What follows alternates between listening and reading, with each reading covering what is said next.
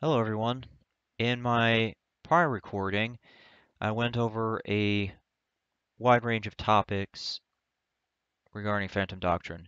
Today I'm going to focus on the combat mission setup and agent stats. Let's start with the mission setup.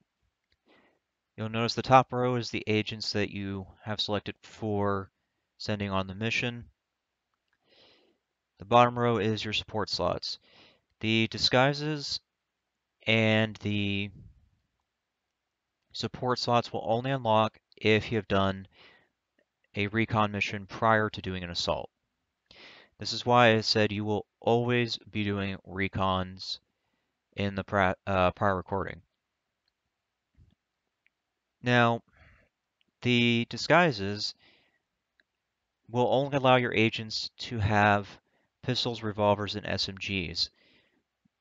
Given how many missions I have done as infiltration using disguises, I would say that those are the most important weapons in the entire game. I have rarely been in combat, but we'll discuss this more a little bit later. Just want you to be aware of that. Moving on to the support slots. You can select an agent to do different tasks in here, such as cleaner, tactical spotter, evac helicopter, and others. The one support slot I want to talk about is the sniper silenced. The sniper silenced seems to be a fixed amount of damage throughout the entire game. This has not changed for me in perhaps an entire 8 days. It does 100 damage flat out. While it may seem good, the problem is once you're at this point in the game, then there are some things that have more than 100 HP. The chances of a target being low enough HP to be picked off by a sniper is pretty slim at this point in the game. I would say this is more of an early on thing than mid to late game. What you really want is the evac, helicopter, and the spotters. You can buy the base version, tactical spotter, but I did find a blueprint for sweeping spotter. I think it's the improved version of it. Those are the ones that are most important. This is why I was saying that actor is really not that good of a perk. It's because I always run with spotters. I am always aware of the map in some form or another. There are blind spots, of course, but when I know where a blind spot is, I can prepare for it much better. This gives me the necessary distance to set up on a mission when it comes to infiltrating cells. The enemy agents have ridiculous vision range.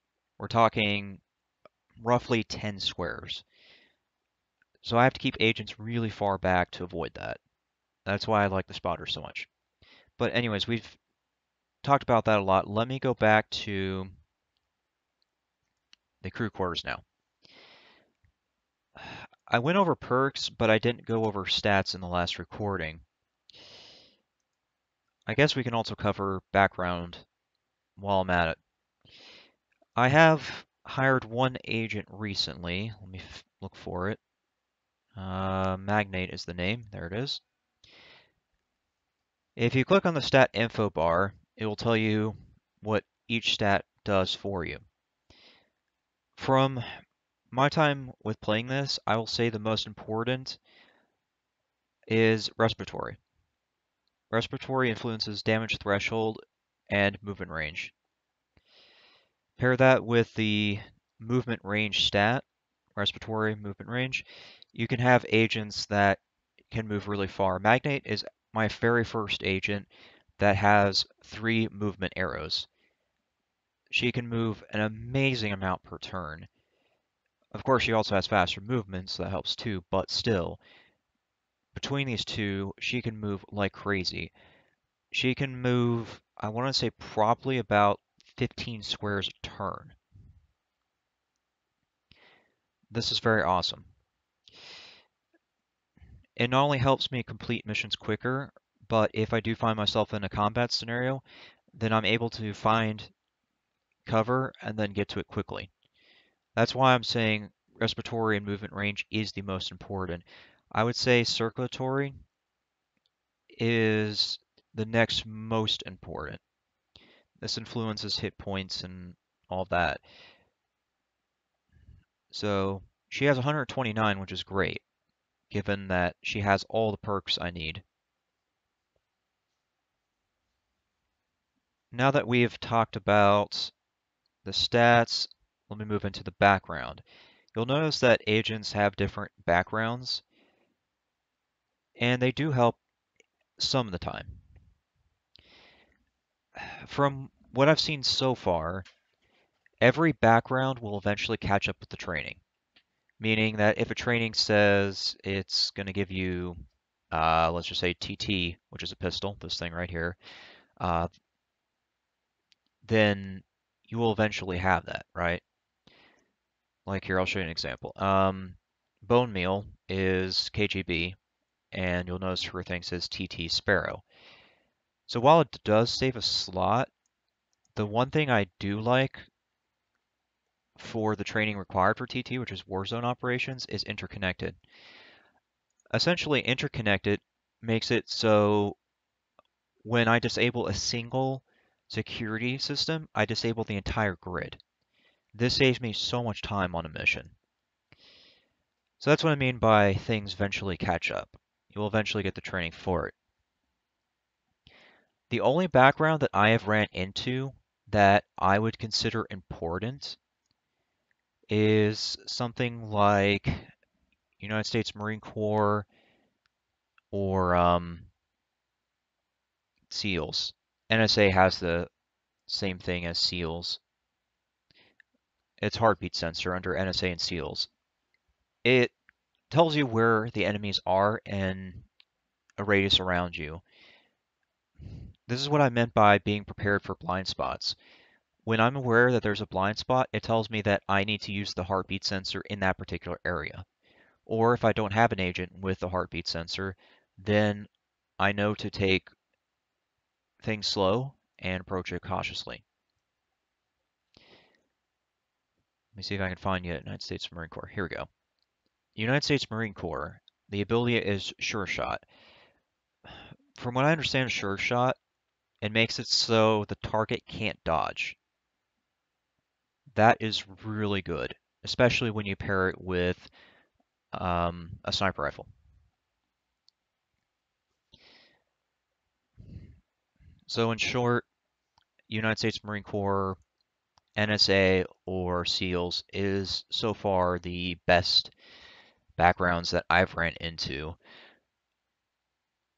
Freelance does help, but not as nearly as much as the others. Warn Ally restores awareness to an ally. If they've lost a lot by doing headshots or other specials, you can restore a huge amount of awareness to them so they can continue doing it. It does help, but I wouldn't say it's important. Let's move into weapons now. When it comes to weapons, there's going to be a lot of them, but pistols are by far the most important from what I've seen, followed up by submachine guns. You'll notice that when you hover over the pistol, it tells you attack single, attack headshot. This tells you what the weapon can do. Attack headshot means you can spend focus to do an increased amount of damage. The reason I say this is the most important is because if you end up getting a lot of enemy cells or operations, you're going to be spread thin. You're going to have to rely on agents that don't have the HP to knock out enemy agents on that particular mission. If you run into a situation where you can't knock out the enemy agent, try getting within an adjacent square to them and then headshotting. When you're sitting on an adjacent square to an enemy, the weapon will do its maximum damage. In this case, 139. I have yet to find any agents that can survive 139 damage. Perhaps later in the game I will, but not right now. I've gone through, I want to say, most of mid-game, and the highest HP I've seen is 119. So there's that. While we're talking about pistols, let me cover another subject that kind of relates to all weapons. Once I find my leader. There we go. You'll notice that this 44 does more damage than the TT, but look how many mod slots it has. 1. That means if I'm going to be going with a silencer, that's all I can expect. Whereas if you look at something like the TT, there's 3 mod slots. So it's very possible for the TT to stay silenced and do almost as much damage as the revolver, if not more. Because look at how many upgrades there are that I've located so far. Speed plates don't really matter for pistols because they reload quickly anyways, but there's things like soft trigger pulls, which is more damage, spring-loaded ejector, titanium firing pin, AP bullets. I actually have not found too many of these, but DT penetration plus 20, that negates a good amount of armor. Mercury bullets, plus 5 damage. Octanol barrels, 6 damage. So you can see that there are ways to get back up to that amount of damage. So keep this in mind when you're looking at weapons. While on the note of weapons, I want to point out 2 more things. Each weapon will tell you what it's capable of. Single headshot, single full auto burst, full auto. So you can see that there are some weapons that are either full auto always, some that can switch between burst, full auto, or single, and so on and so forth. The most important thing is single shot, I think. This is going to fall into the subject of snipers. The reason I think single shots are the best is because of the fact that you end up expending less ammunition to achieve similar results. This is why snipers are so powerful in this game when they're fielded on agent, not on the support thing. Not only that, they have the greatest range in the game from what I've seen. This game does factor in range. Your minimum damage and your maximum damage is influenced by how many squares away from the target you are. Of course, the AI is not restricted to that. They can hit you from 20 squares away with an assault rifle at max damage because that's game balance for you. But regardless, you want to worry about doing the most damage in a single shot. The only other weapon that can do more damage than the sniper rifle is the shotgun. You'll notice that the minimum damage is crazy high on the shotguns. Look at this. The AMR, which is the best sniper rifle I've found so far, is 12 to 122 in a single shot. The Cause, which is an automatic shotgun, does 116 to 126 in a single shot. So its minimum damage is much higher. But of course, you're also restricted. This weapon has the lowest range out of everything, so this only works in certain situations.